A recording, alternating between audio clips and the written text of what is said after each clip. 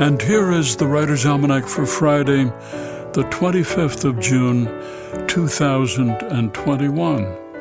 It was on this day in 1903 Marie Curie announced her discovery of radium, for which she won a Nobel Prize.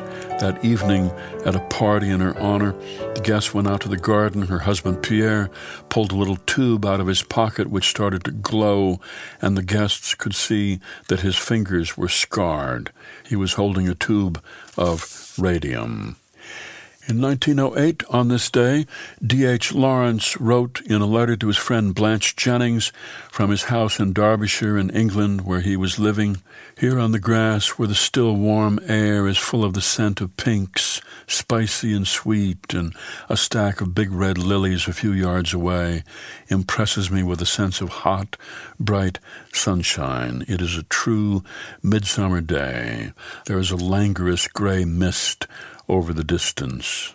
The haze just falls on Eastwood. The church is blue and seems fast asleep. The very chimes are languid. Only the bees are busy, nuzzling into some wide white flowers, and I am busy too, of course."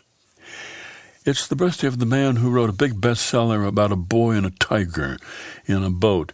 Jan Martel, born on this day in Salamanca, Spain, 1963. His father, a Canadian diplomat. The boy grew up in Alaska, British Columbia, Costa Rica, France, Ontario, and Mexico.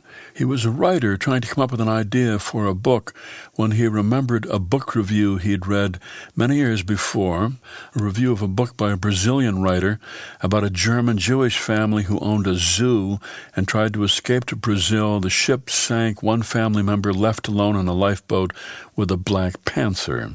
Jan Martel loved the premise, and he went to work on it and wrote a story about an Indian teenager named Pai Patel.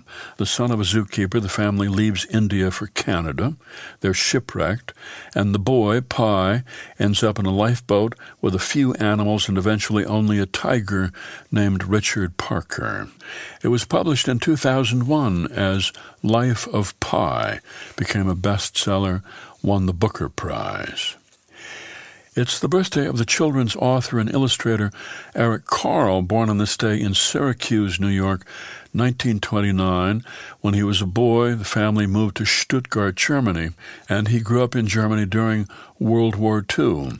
Went to art school after the war, moved to New York, where he said, "The long, dark time of growing up in wartime Germany, the cruelly enforced discipline of my school years there, was finally losing its rigid grip on me, and the child inside me, who had been so sharply repressed, was beginning to come joyfully back to life." Eric Carle, who's written and illustrated more than 70 books, his most famous being The Very Hungry Caterpillar in 1969. Here's a poem for today by John Crow Ransom, entitled Blue Girls.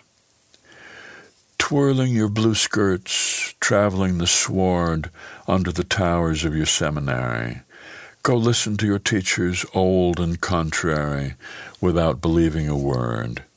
Tie the white fillets then about your hair, and think no more of what will come to pass than bluebirds that go walking on the grass and chattering on the air.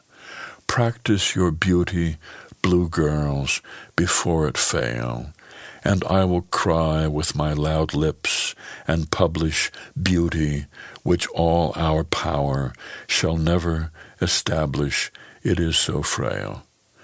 For I could tell you a story which is true.